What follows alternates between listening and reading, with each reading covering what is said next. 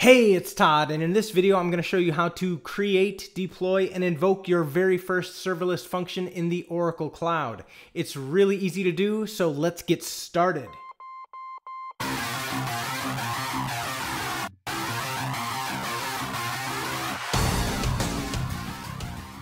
Alright, let's create our first serverless function in the Oracle Cloud.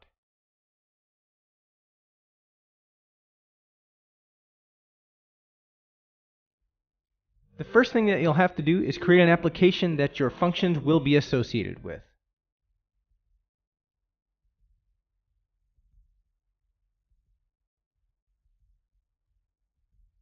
You can also create your application via the FN CLI. We're now ready to create our first function, and to do that, we'll use the FN CLI.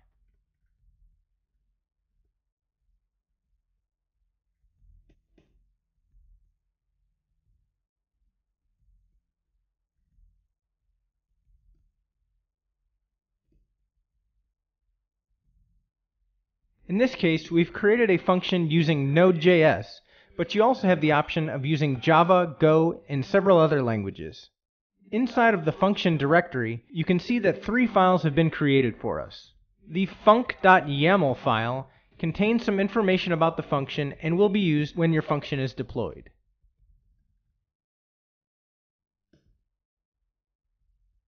The package.json file should be familiar if you've used Node before, and is a way to declare dependencies for your function. Finally, let's take a look at the func.js file.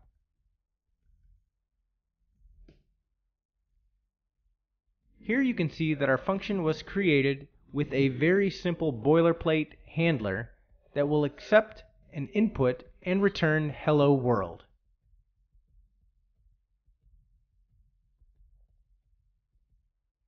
And now let's deploy our function.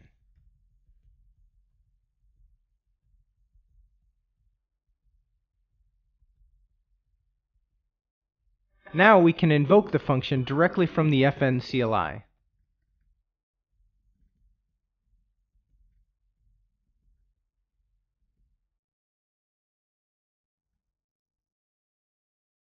You can pass arguments to the CLI invocation by piping them to the invoke call. And that's how to create, deploy, and invoke your very first serverless function on the Oracle Cloud.